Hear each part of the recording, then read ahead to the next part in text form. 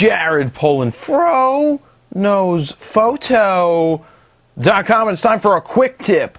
And this week's quick tip revolves around spraying and praying. So it's not, I want to rant on it, but I'm going to make it a quick tip instead of a rant. Spraying and praying, what that means is you just sit there and you go, and you hope that you get a good picture.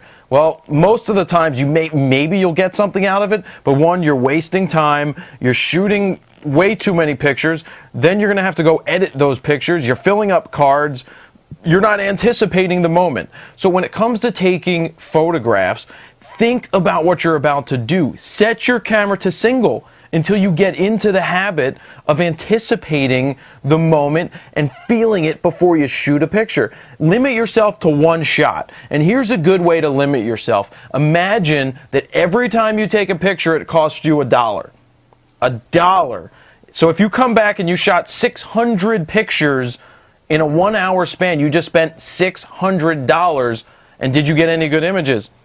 I don't know. But if it's costing you $1 every time you press the button, are you going to make it worth your while when you do press the button?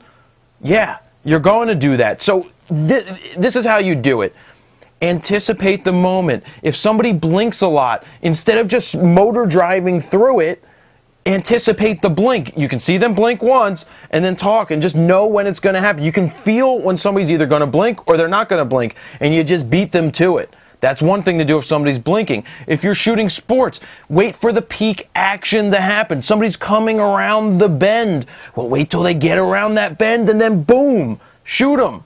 Wait till the basketball player is at the top of their arc to shoot a picture. Don't sit there when a baseball player is swinging and go and try to get that perfect moment. When you're better and you've gotten down the anticipation of the moment, then you can start shooting a little quicker. I mean, when I shoot quicker, I don't shoot 9 frames a second, though my camera can. I do a burst of 2 or 3.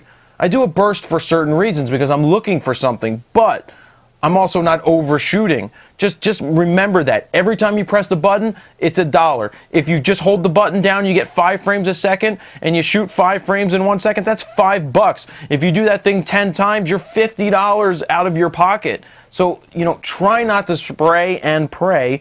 Anticipate. Feel the moment. I mean, it comes down to a feel. If you sense that it's going to happen, get ready and get it. Shoot that picture. Boom. Shoot that next picture. Boom. Don't sit there and go, boom, boom. I see people do this all the time. They take 3 pictures every time they press the button.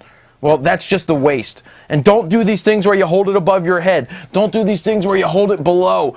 Just know that most of the time, those aren't going to work. Is it worth that $1 to take that picture? Is it worth that $5 to hold that button down? Are you actually getting something of the kid on the swing when you're just holding the button down and you're really not seeing what you're doing? Or are you better off feeling that moment where the kid is on the swing and they're at the apex and you get the smile and you're like, boom, I got it. And then you try it again the next time, boom, I got it. Then you move on to the next shot. So that's my quick tip. Don't spray and pray. Think that every time you press the button, it's costing you $1. So the more you shoot, the more money it costs you.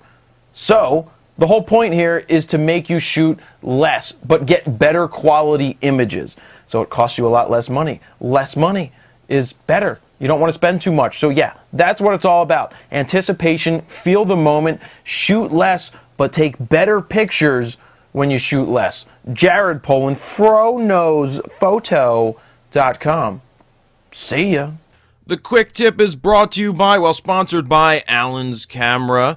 Been there since 1977, which is actually before I was born. As you can see, I'm on allenscamera.com. Not fully up and functional yet, but they are working on that store finally. They do have a temp store up, and you can always like them on Facebook. It's where I've been buying my gear, all the pro gear I have since I don't even know when, probably the last 10 years, and I get all my used gear and new stuff there. So if you need some stuff, they compete with the big boys. Check them out. Give them a call. Go onto the website. Now on to the quick tip.